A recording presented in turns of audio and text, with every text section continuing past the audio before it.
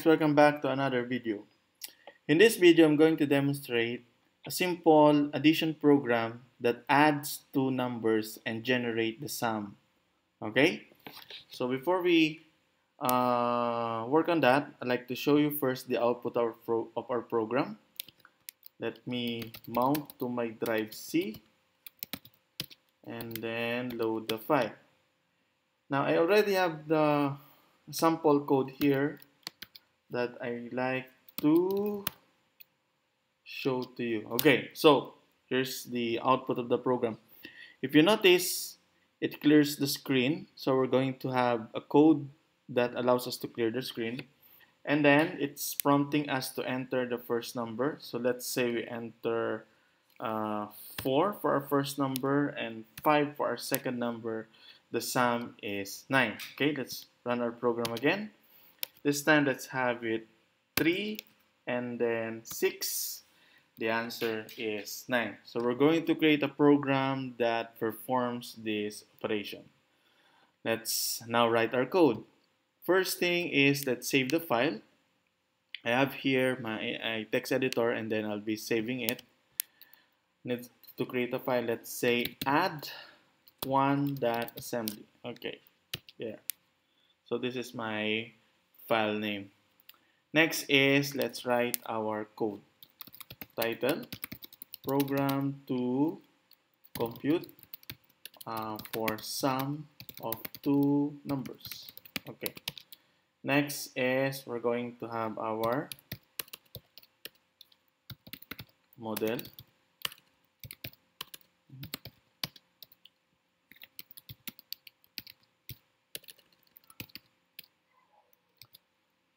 Okay, so what's wrong with my typing? Okay, now we're going to have our data, our code, and end.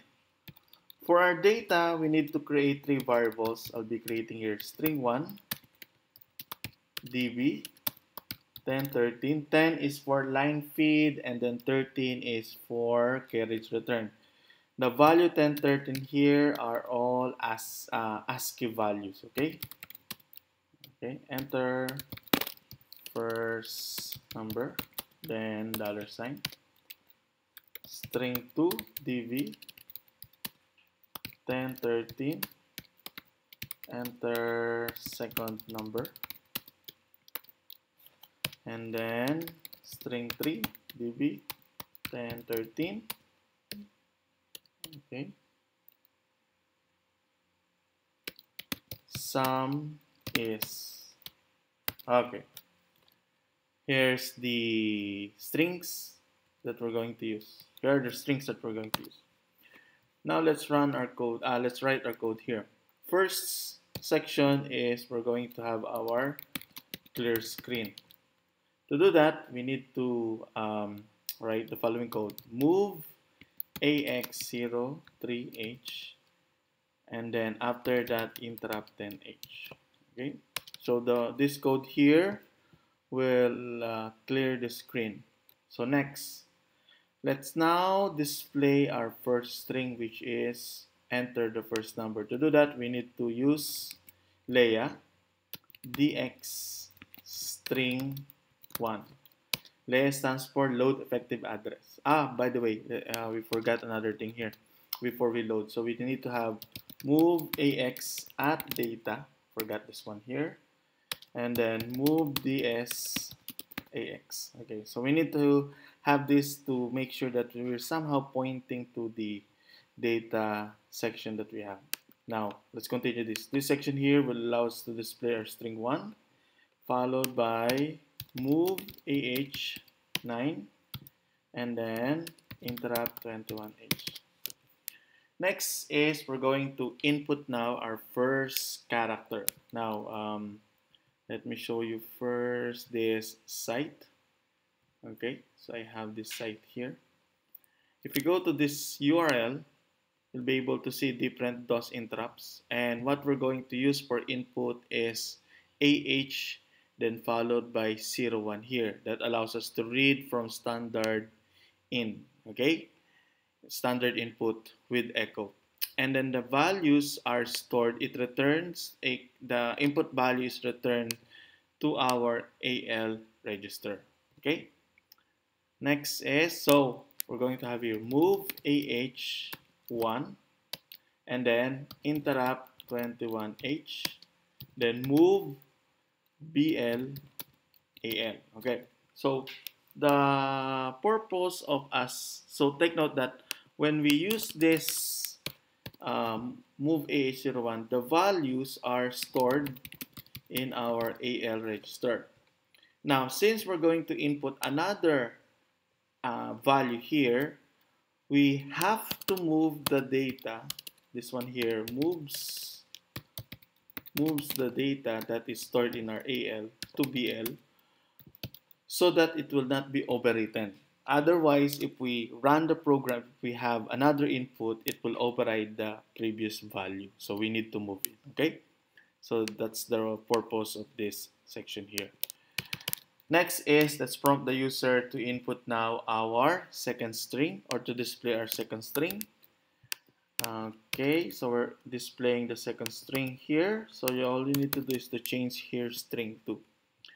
After that, let's prompt the user again to input a value. But this time, we're going to move it to our AH register, BH register rather. Okay.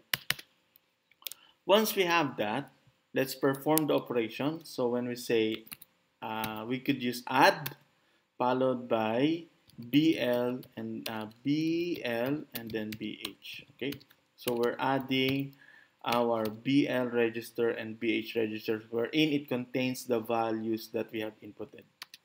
Next is we're going to do subtract BL and then 48. Now, what's the purpose of subtract? We're performing addition. Let's, I'll explain this. If we go to our ASCII table here, okay.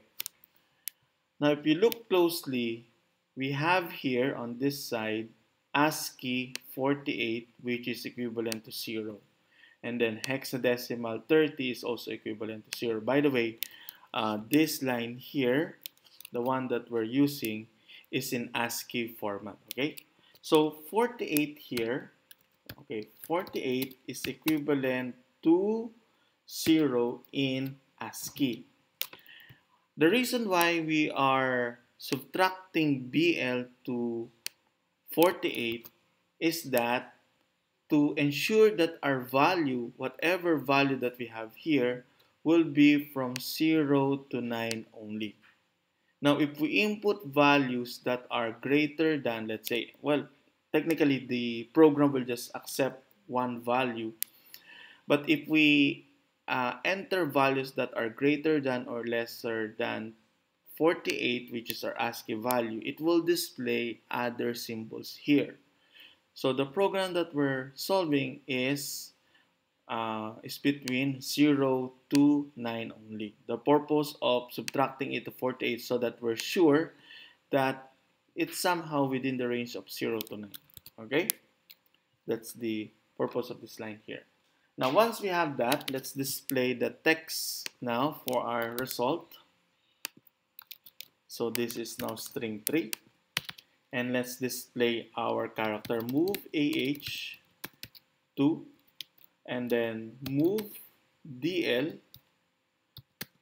So we stored the value to our BL register here. So we're going to have here BL and then interrupt 21. Next is we're going to have our exit, move AH 4CH and then 4CH and last is interrupt 21H. Okay, so interrupt 21H for our exit. So we have, this is our code. Let's test before I explain it again. Now let me open our DOSBOX. Let's mount our drive. Let's look at our file. Sorry, we need to go to drive C. So we have the file here already. Next is let's compile it. Hopefully there's no error, otherwise we'll debug it again. Oh, okay, good. There's no error here. Then t-link add one dot obj there. And then let's try it, add one, enter. Oh, okay. So you saw that it clears the screen. Next is we're prompting us to enter the first number. So 5 and then 3. The sum is 8. Let's run again. 7 and 2. We have here 9. Okay. So take note, our program only accepts a digit from 0 to 9. Okay. So if we will have values, let's write 9. Let's try add 9 and 9. So the sum here is B. Okay, so because it look for the values here. Okay, but we'll have a program that allows us to enter or to display two number values soon. But for the meantime, let's stick to the single input value. So again, let's go back to our code. This section here is our variables, so that we'll be able to display our string 1, enter the first number, string 2, enter the second number, and our sum. Okay. This section here is our clear screen. This section here is we need to somehow point to our data, so we need to have our at data sort of a pointer here.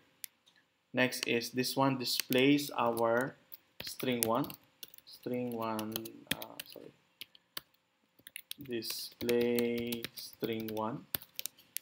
Then we input, so we are going to use move AH01. Then we store the value. Take note that when you do this move AH01, all the values are stored in the AL register. Okay.